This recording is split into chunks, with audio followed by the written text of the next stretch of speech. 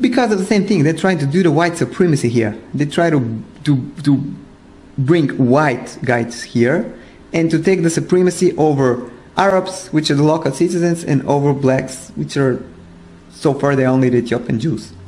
Now, what I'm trying also to say is that another question is why? Why America needs Israel?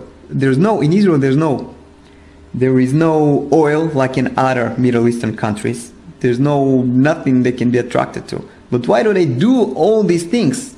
Why do they invest money, bring white people and so on? When they build their system of white supremacy, just like in America they build in Israel. Why? And I can tell you why. Because the true Jews, according to the Bible, you can check it in the Bible, you can read Job 30:30 and some other places. They have never been white. They have been people of color. And they have not stopped in Ethiopia. They were in Ethiopia, Sudan, and they have settled in West Africa. From West Africa, they have been taken as slaves to America. Brothers and sisters, blacks of America, it's you. You are the true Hebrews. You are the true Hebrews from the Bible. America gonna do everything, gonna invest as much money as it has, gonna fight as much wars as they can, gonna invite as much weapons as they can, just to hide this away from you. Gonna take Israel, gonna bring white people here, and to tell you these are the Jews.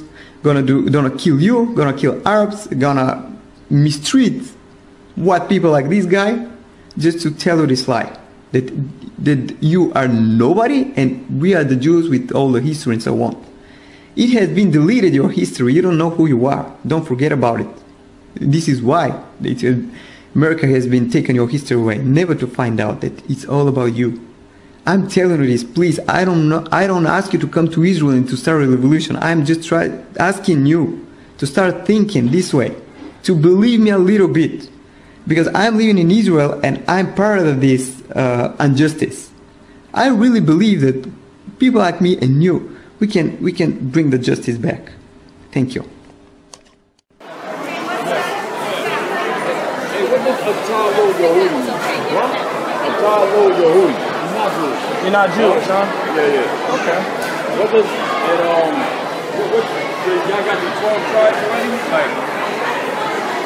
Like which one? I'm a simple Jew. I don't know. You don't know? I don't know about tribes.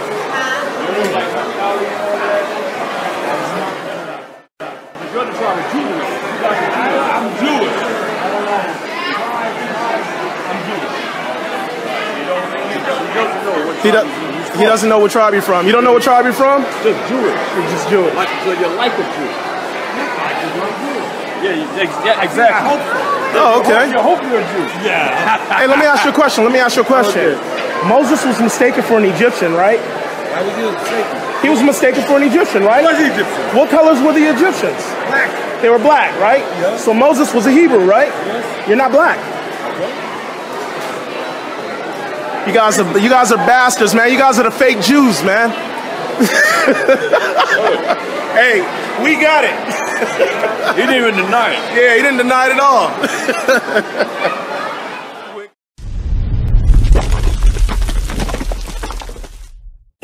Israel, rise. Israel, rise. Israel, rise. Israel, rise. Israel, rise. Israel, rise. Israel, rise.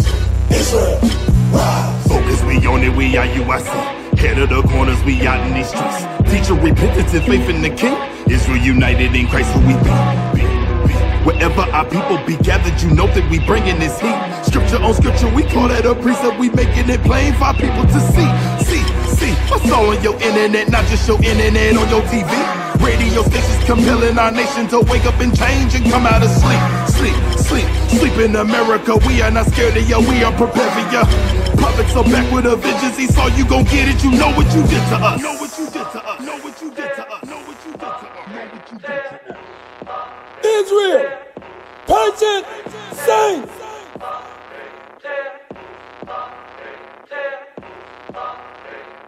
Israel, sons of God. Who's the king?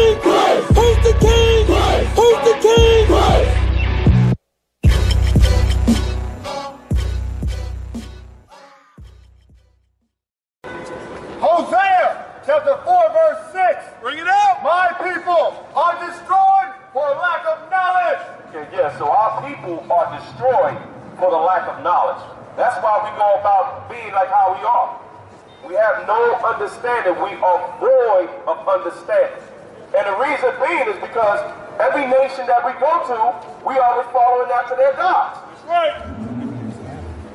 But I'm going to let you know exactly how our God feels about that.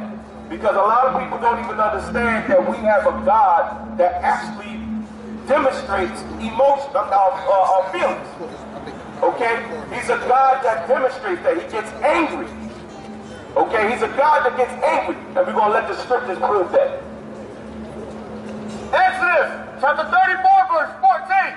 For thou shalt worship no other God. For the Lord, whose name is jealous, is a jealous God. He's a jealous God. He says, worship no other God before me. Okay, in every nation, every captivity that the children of Israel, you so-called blacks, Hispanics, and Native American Indians have went into, you have served their gods.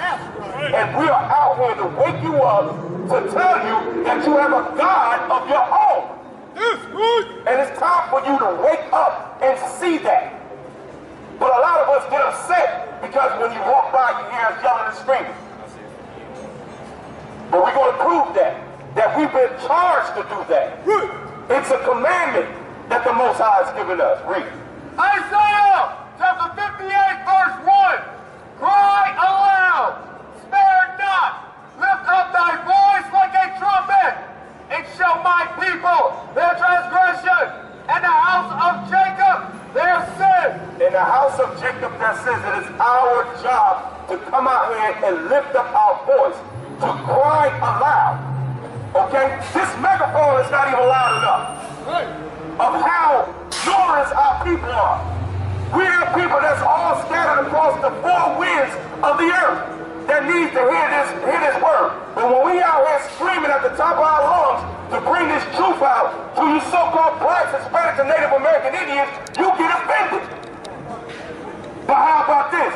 What you gonna do when you are you gonna get offended when the Most High comes and he bring his wrath? Are you gonna get offended then? No, y'all get upset with us, asking us why haven't we put this truth to you when we have done so. Read it again. Isaiah chapter 58 verse 1. Cry aloud, spare not, lift up thy voice like a trumpet, and show my people their transgression, and the house of Jacob their sin. Exactly. This is exactly what we want to do. A lot of you said that you love God, okay, but you don't want to do what the Lord tells you to do. Okay? Okay? Because you say you love God, but you don't want to do what God tells you to do. And we're out here to instruct you. We're out here to show you and to teach you the ways of life. The way to get into the kingdom. Read. 1 John chapter 3 verse 4. Whosoever committeth sin transgresseth also the law. For sin is the transgression of the law. That's right, because sin is the transgression of the law. We are to keep the laws, and that goes back to what I was saying, sir, okay, at the beginning, all right? We are to keep the laws of the Most High God. The laws are still valid today. They are not void. Okay, we're going to prove that. Matthew chapter 5 verse 17. Think not that I have come to destroy the law. He said what? Think not. He said think not. Don't even, Christ said think not. Don't even fathom that. Don't even allow that to enter into your mind. He says think not that I have come to destroy the law or the prophets. He said think not that I've come to destroy the law nor the prophets. I am not come to destroy, but to fulfill. For verily I say unto you, till heaven and earth pass. Okay, so he said, verily I say unto you, till heaven and earth pass. Now let me ask you this question. Are you standing on the earth? Yes. So the earth is still here, right? Still sky, right? So the heavens is still here, right? Read it again. Till heaven and earth pass, one jot or one tittle shall in no wise pass from the law. So not one drop, one jot, or one tittle, okay, that's one slash or one dot of the Lord shall not pass away. Read. Till all be fulfilled. Until all be fulfilled. And we're not in our kingdom yet. That's right, we're not in our kingdom yet. That's right, and Christ didn't come back in as well. All right, so there's a lot of things that have to transpire, okay, before we enter into our kingdom. To say that the law is done away, the law still won't be done away with. Okay, what you got? 2 Thessalonians, chapter 1, verse 7. And to you who are troubled, rest with us, when the Lord Jesus shall be revealed from heaven with his mighty angels. See that there? So this hasn't happened yet. Okay, am I correct? Have the Most High, have Christ cracked the sky yet and revealed himself? He sure hadn't. No. Okay, he has not. So therefore the law still what? Hasn't been fulfilled. That's right, the law has not been fulfilled. The law remains. And this is why we were telling you, sir, okay, with Leviticus 19 and 21, Leviticus 21 and 5, about shaving your beard. Okay, that's a law. That's a law that you must keep. It's not hard to do so. Right. You understand? All right, so are you going to keep that law? Yes. All praises. All praise. All praises. All praises. I'm going to show you another one. Okay. Psalms, chapter 119, verse 59. I thought on my ways and turned my feet unto thy testimonies. I thought on my ways and turned my feet unto thy testimonies. Right, so you must think on your ways. You need to understand that you're impure. Okay, you're not right. You're not righteous. Okay, like we was talking about the beard. You realize that now. You recognize that. Okay, so now you must turn to the Most High's testimony, to his laws, statutes, and commandments. You must keep them things. Okay, keep your beard. You understand? Stay away from pork. Because we have a dietary law. Uh-oh, you swerving. Bring it up. Huh? You like Wilbur, don't you? You like Wilbur? Wow. Huh? Jesus. Oh, yeah. Sometimes. The book, Sometimes. Yeah, sometimes. We're going to deal with that. the book of Leviticus, chapter 11 and verse 7. And the swine, though he divide the wool and be cloven footed, yet he cheweth not the cud. The who? He cheweth not the cud. He cheweth not the cub. Read it again. And the swine, And the what? the swine, The what? the swine, I don't think you heard you. the swine, One more time. He got two ears. the swine. The swine. What is another name for a swine? Who? The pig, Wilbur. I like to call him Wilbur. Read. Though he divide the hoof and be cloven footed, yet he cheweth not the cud. He is unclean to you. He is unclean to you. Unclean to you. All wrapped up in a pig is high blood pressure, diabetes, and all the other. Gout, all that. Good. Okay, but yet you still want to slice his stomach open and cut off his parts and eat it. After the Lord told you that it's an abomination. It's unclean. Read. Verse 8, of their flesh shall ye not eat. He said of that flesh you shall not eat.